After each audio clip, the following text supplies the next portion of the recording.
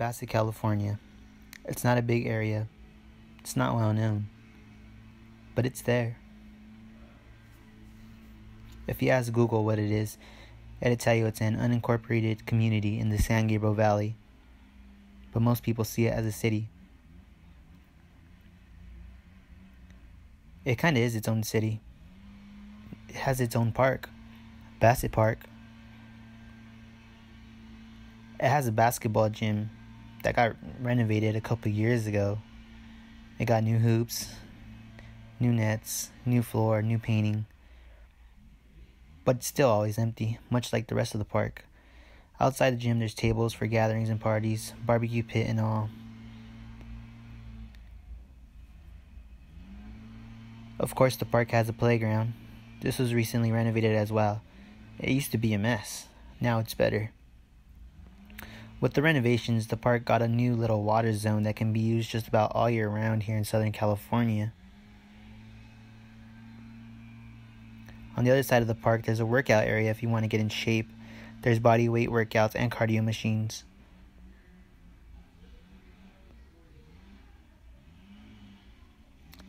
At the back of the park, there's a skating ramp. There's rules to the skating area, but they're hardly ever followed.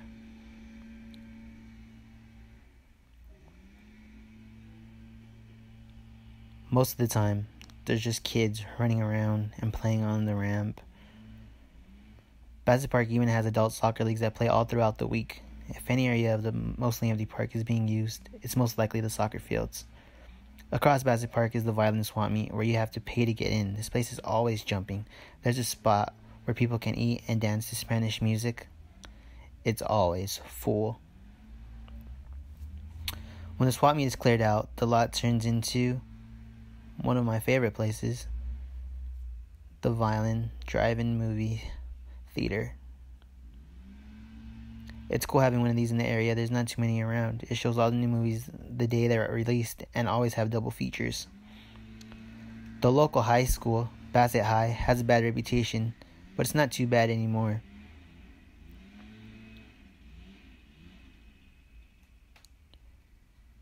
Bassett used to be heavily gang-ridden, and you can see it by the markings in the concrete. Walking around looking at the ground, you'll definitely see some BG carvings. About 10 years ago, the high school started holding a swap meet of their own. Though there's not much to offer there.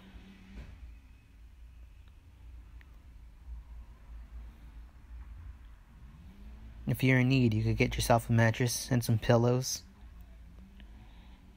some clothes, headwear, speakers and seats and tires, or even get some flowers for the house. Down Valley Avenue, you'll find the Bassett Auto Shop. The most popular attraction down Valley in Bassett, however, might be the Bliss Showgirl Strip Club.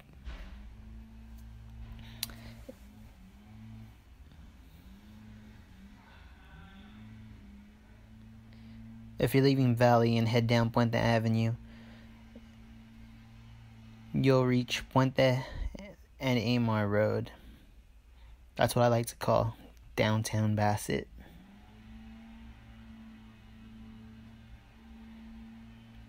There's a G&D Burgers, who's probably most well known for their teriyaki bowls.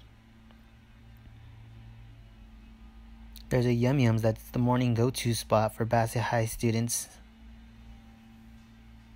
Next to that, there's the hood famous Connie's Barbershop and the hood famous liquor store. Outside it just says liquor, but if you're from the area, you know it as Elliott's Liquor. Next to that, there's another barbershop and cleaners. The cleaners been owned by the same people for most of my life. Moving down Amar Road, you run into Rincon Tarino, one of the popular taco spots in Bassett. Behind that, there's Camino Real, a small family-owned restaurant that's been in the area longer than I've been alive.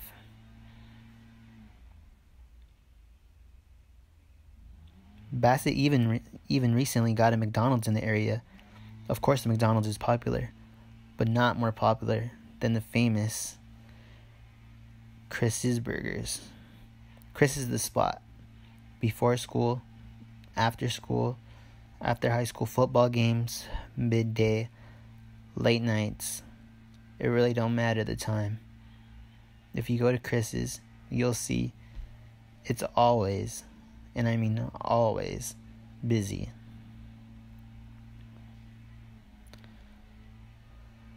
Another staple in Bassett is the mini mall. The mini mall has everything. Mexican candy and chips. You know those bomb tasting chili candies? They have all that. Inside the mini mall, there's even jewelry spots. There's more spots for you to create your own decals or stickers or shirts.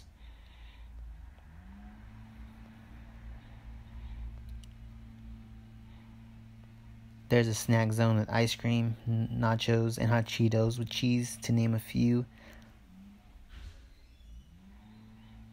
Right next to that, there's a Chinese fast food spot. This little spot always has customers. Most of the time people get their food to go, even though there's a little eating area.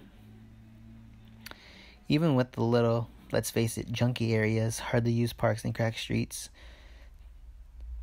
to some people, Bassett is a place of comfort. To some people, Bassett is a place that holds their home. That's pretty much what it is for most of the people in the area. Bassett is home.